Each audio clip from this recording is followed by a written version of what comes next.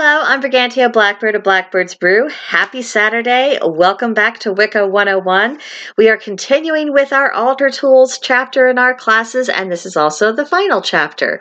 So I did promise you that we weren't going to be going on into affinity with all the various tools we might use in our craft, but we are coming to the end of the ones we use most regularly during most of our more formal rituals. And next week, we're actually going to be talking about how to consecrate our tools. So definitely tune in for that. But for today, we're going to be focusing on offering plates, bowls, and chalices. So let's start with the offering plate. This is the one I use. It's from my everyday dishes.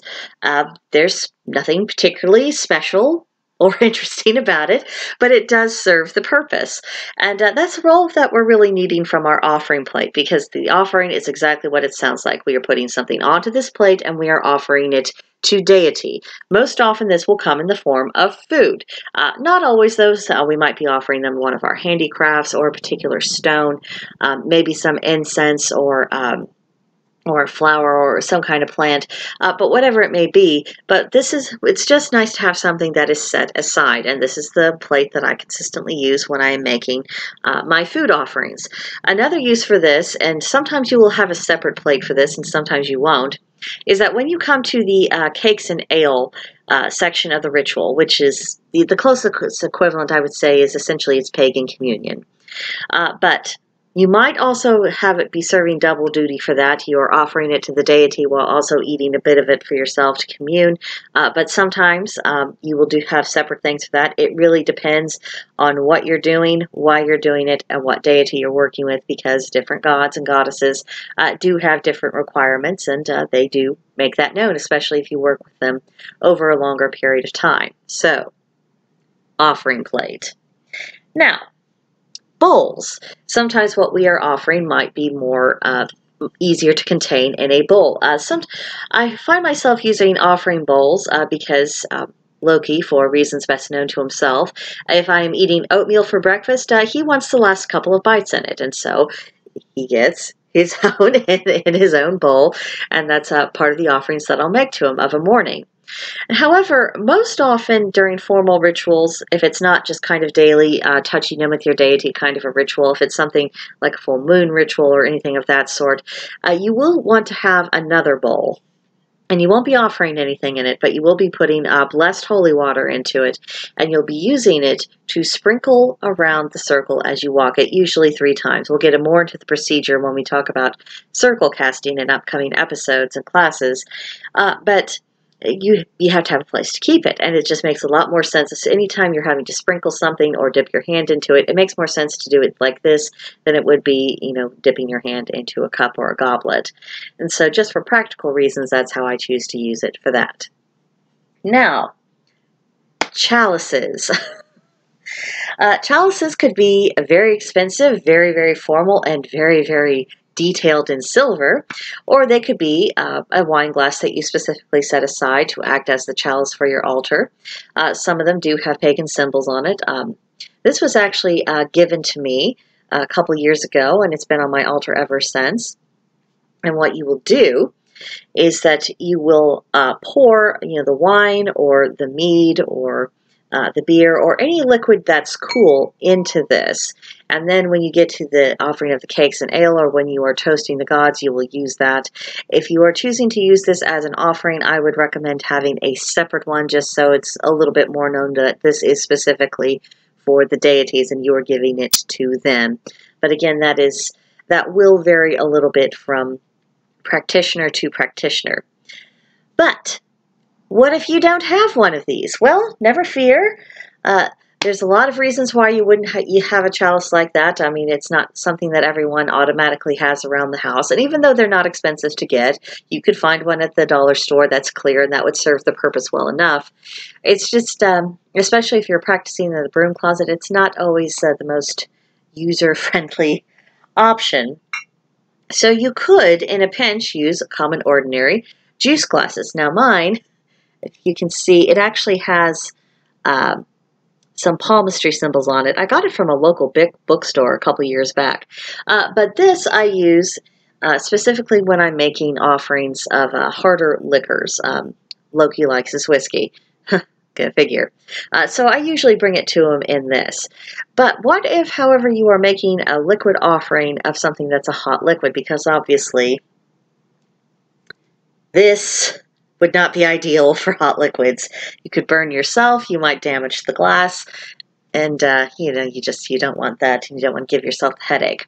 So when I'm making offerings such as tea, what I will do is I will get one of my mugs. Now, this is the mug I use for Loki. It has that quote from Sherlock. It says, "I'm not a psychopath, I'm a high-functioning sociopath, do your research."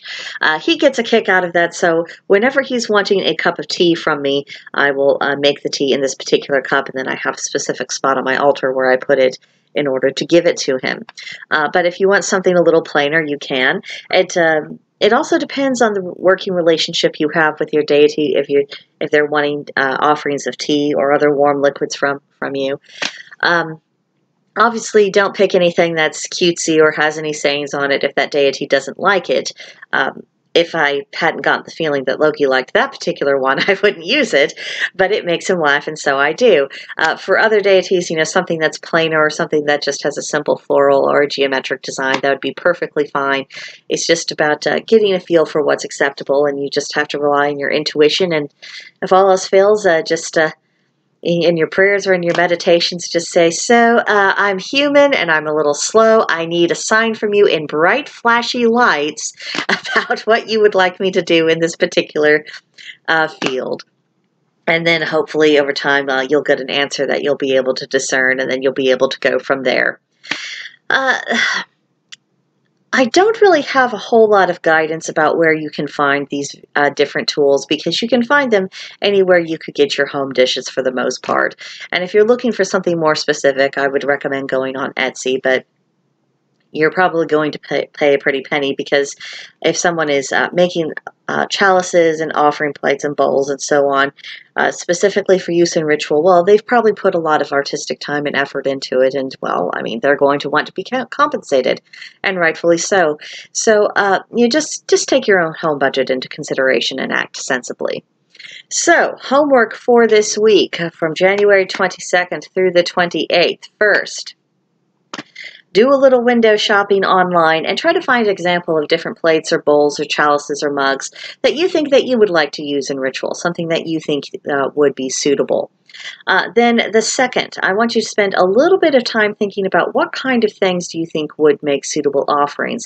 Even though we're going to be delving into that topic a little bit later on down the road, I want you to start thinking about it, because a lot of our classes are going to start focusing a little bit more on practicalities. For instance, next week we'll be doing the consecration of ritual tools. Then we're going to be going through the structure of rituals themselves. Then we're going to take a break, well, sort of. Then we'll have an introduction to astrology or the chakras or something of that kind.